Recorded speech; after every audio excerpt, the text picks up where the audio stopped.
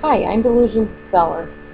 I'm going to start a brand new video series. It's going to be based on Bible truth. And if you are offended by the Bible, I encourage you to watch some of my other videos. If you are tolerant of the Bible, whether or not you're a Christian or you agree with everything in it, I encourage you to watch it to watch the video, because there's going to be a lot of very crucial information here. The reason I'm making this video is because several Christians have approached me and asked me, how do we reach the people out there who are married to narcissists and staying in the marriages, who are dealing with narcissistic ministers, narcissistic church people, just narcissists in general. And what does the Bible have to say about it? Because a lot of people will quote the Bible as saying, love one another. You have to put up with all this stuff and just pray through it and pray for the people and forgive them, and etc. And there's a place for forgiveness. There's definitely a place for prayer. But I want to give a little bit of a different view based on my personal beliefs. You don't have to agree with me, and honestly, I really believe there's no two Christians on the face of the planet that agree on every single thing or believe the same thing exactly the same way. So if you do have an issue with me and what I teach or share, please feel free to write me. I will write you back, delusiondispeller@gmail.com.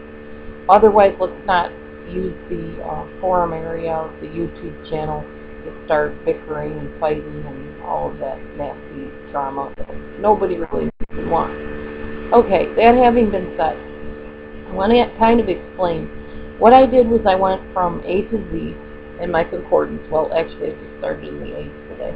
I'm going to be going from A to Z, talking about what the Bible has to say about toxic people, controlling people, how we are to react to people that are not following Scripture and are not treating us in a way that we believe God would want them to treat us, etc. The Bible is very definite on some things, and a lot of Christians like to gloss over that in favor of the love type of message. And I am the type of person that does not believe that God loves everybody. I'm sorry if you disagree with me. That's okay. I believe that God wants to have everybody close to Him and wants to love everybody, but He does not consider everybody His children, and He does not consider everybody worthy of love in and of who they are and what they do, in other words. What I mean by that is I am not one of these types of Christians or people, if you want to call it that, who believes that no matter what anybody does to you, you have to put up with it and just pray for them. No matter what anybody does to you, it's your duty as a Christian to suffer. So just stay there and turn the other cheek. I think some things in the Bible get taken out of context in favor of the abusers that use them that way, and I'm tired of it. So that's why I'm making this video. I think you'll understand a little bit more where I'm coming from as time goes on, because for me to make a blanket statement of God doesn't love everybody, that's scary to a lot of people, because you might be an abuse victim and feel like, well, I thought God was the one person that loved me.